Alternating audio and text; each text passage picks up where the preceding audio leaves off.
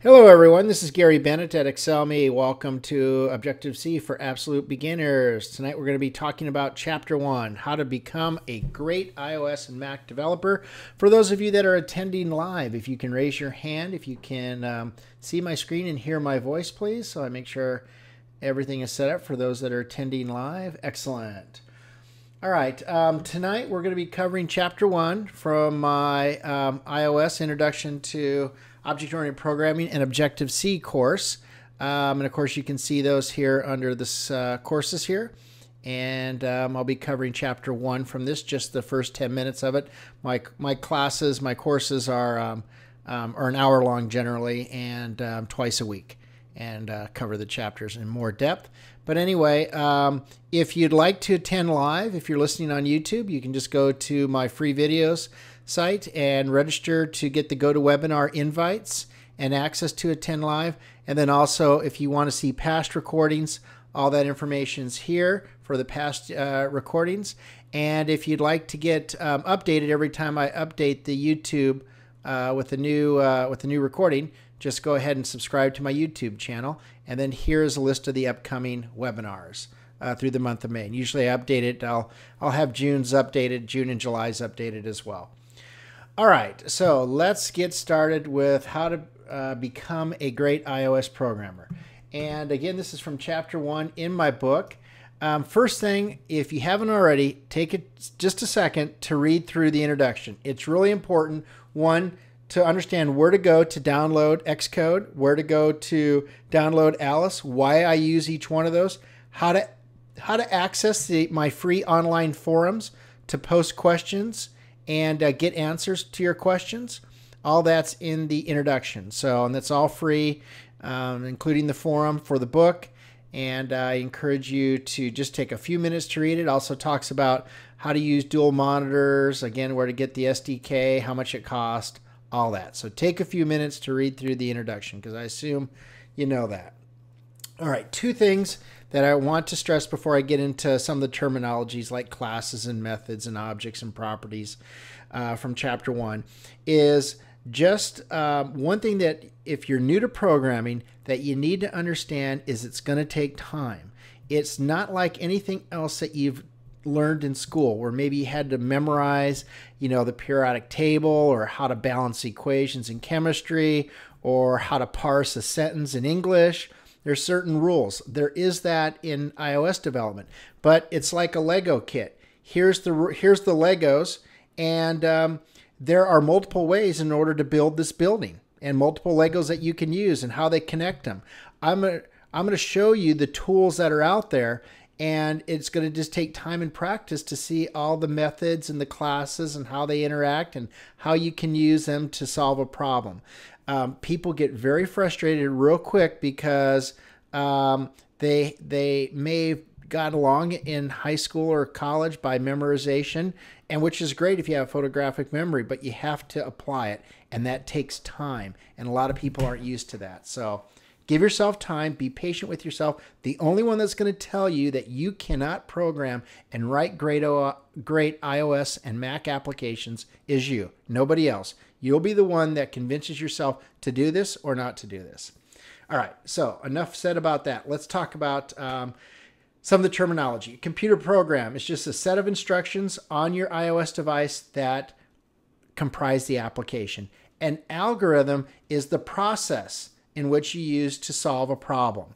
Like, what's the algorithm to toast some bread in a toaster? That's an algorithm. We're going to use algorithms to help solve our problems and break up problems into smaller requirements. A requirement is simply, what is the application going to look like? I encourage all my students to design their application on paper or some of the nice design products that are out there right now before they write a single line of code, because it will save them so much time if you prototype your application. And I talk about a couple of them in my book. One that is new to iOS developers with iOS 5 is called storyboarding.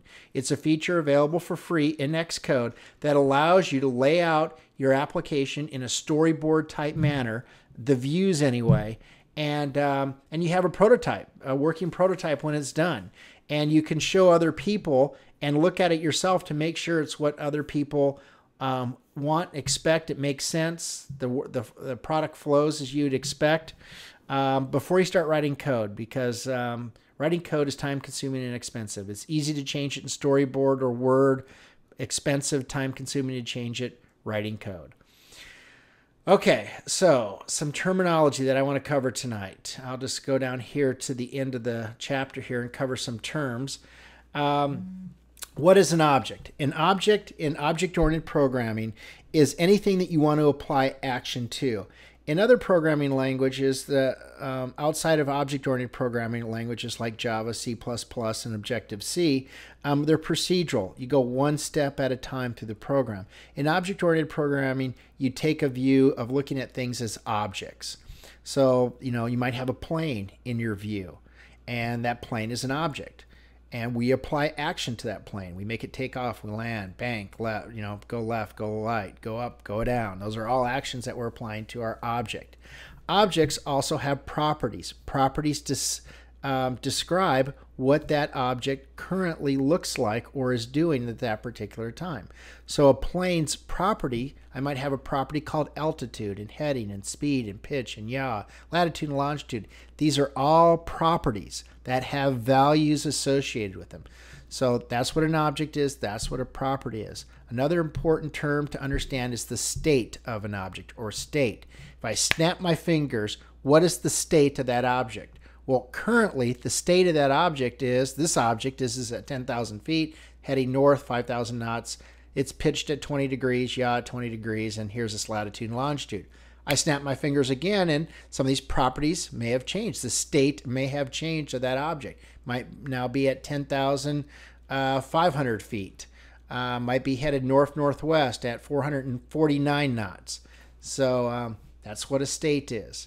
I talk about in the book why I use Alice.